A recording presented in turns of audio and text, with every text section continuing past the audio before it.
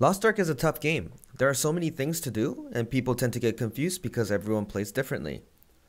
This video is a roadmap series to figure out where you are in the game, and what else you need to do besides getting your item level up to progress.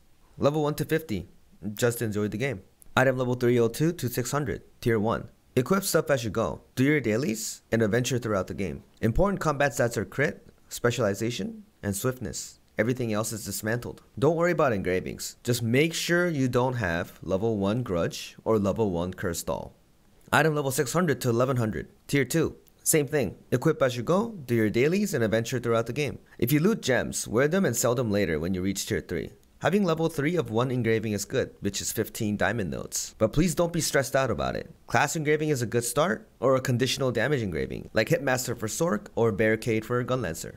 You will start to have more free time. If you do, work on your adventure tome, hidden quests, collectibles like Island Token and Mokoko Seeds, Rapports, make an alt, or Unlimited Chaos Dungeon if you want to grind, or just go play Elden Ring.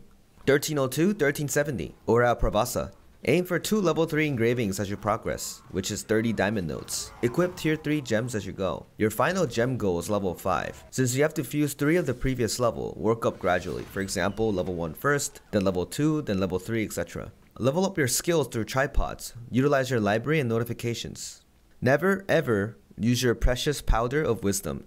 For cards, just naturally work on Seria, Madnik, Cien, Mocha Mocha, and Wei. I mentioned them because you can buy them at traveling merchants. In the meantime, you can wear something like a Field Boss 2 or Farewell Weapon, which it gives you HP.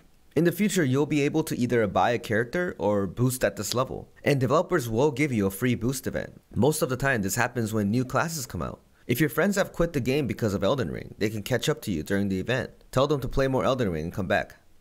1370, Argos Checkpoint. Minimum requirement for Argos Phase 1. At least 2 level 3 engravings, 30 diamond nodes total. Proper combat stats, crit, spec, or swift, it's depend on classes. Gems all at level 3 or 4. Tripods at level 1 to 3 at major DPS skills. HP card sets like Farewell Weapon or Field Boss. So I will also give you a personal recommendation of what I would do for all classes. You don't have to copy me on this, but it is a great starting point for you to think about. The basic thought process is, if you have a high vitality factor, it's okay to have Grudge as your second engraving for big damage boosts. To classes that has a super efficient level 1 engraving, I recommend them as a 3-3-1 instead of 3-3. Spirit Absorption is for classes that I think it might have a hard time surviving in the early 3-3 engravement stage. For example, if I'm playing a shock training scrapper, I would get spec crit necklace and 1 crit ring and rest being spec. Since I'll be very slow, I need Spirit Absorption engravement to have support on my attack speed and movement speed. Maybe later on, if I can get another level 3 engraving, I will put Grudge afterwards. You also have to keep in mind to build your character based on your market prices as well. For example, for Sorks, I heard Ignition is very expensive, so going through another route, All Out Attack, Hitmaster, and Reflux 1, it does about the same damage as Ignition. There's not much of a big difference. It would be wise to spend less money and probably have the same spec to actually challenge Argos. 1400, checkpoint for Argos up to phase 3. 3 level 3 engravings, 1 being Grudge most of the time, 45 diamond nodes total. All gems at level 4. Tripods at level 3 on major DPS skills. The card set's the same most of the time. This is when Demonic Impulse Shadowhunter gets strong with proper combat stats. Also classes that require high spec like Gunlancer. 1415, Valtan checkpoint. About the same as Argos checkpoint, but keep pushing those numbers. 1430, Vicast checkpoint. 3 level 3 plus 1 level 1 engraving, 50 diamond nodes. All gems at level 5, tripods at level 3 on major DPS skills. 1445, Valtan Hard checkpoint. 4 level 3 engravings. All gems at level 5. Tripods at level 3 on major DPS skills. Note that you'll run this dungeon for at least 4 weeks to get the full orange gear.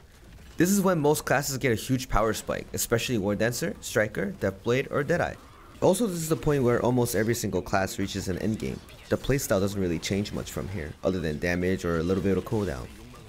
So this already covers a very long time, so I will end it with a goal.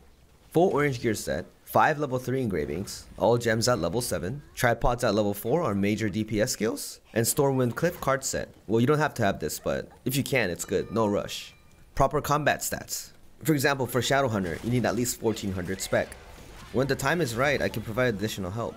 In the meantime, if you have questions, come by my stream anytime. Thanks guys, and good luck. Bye.